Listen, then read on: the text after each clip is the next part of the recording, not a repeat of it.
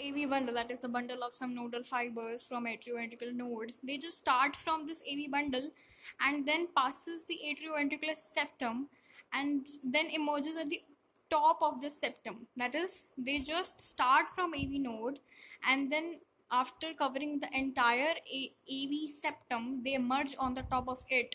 And then after that, they just divide into right and left sides, that is right and left bundles. And after dividing into right and left bundle, they just like emerges in little branches from their fibers. So discussing further that how then this is going to cover up the entire heart, and after that how the entire heart is going to like emerge impulses and generate pressures, and then blood flow, how it is going to be done, we'll be discussing.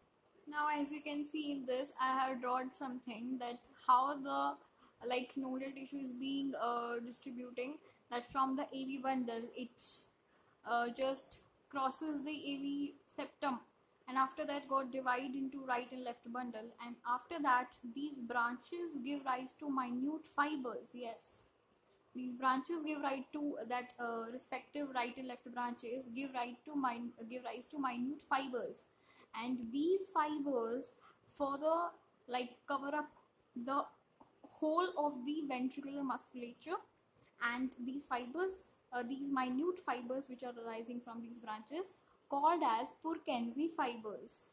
Purkinje fibers. Now I made these Purkinje fibers. You can see how the small fibers are coming out from right and left branches.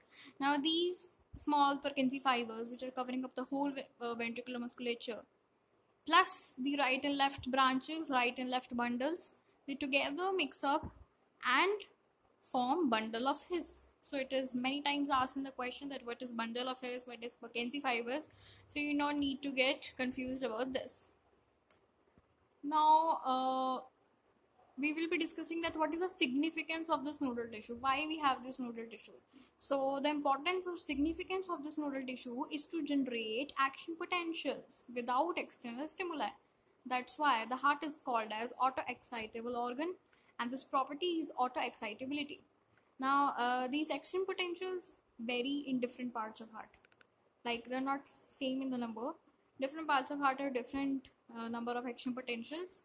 Now if we see to this, the sinoatrial node, that is SAN node, can generate action potentials, that is 70 to 75 number of action potentials per minute.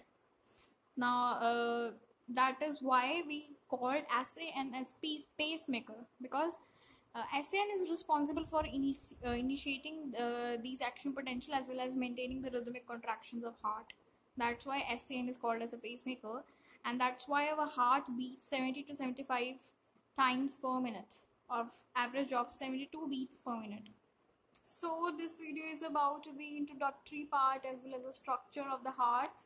In the next video, I'll be dealing with the topic of cardiac cycles. So thank you for watching, and if you like the video and if it is a little bit be helpful to you, then please like it.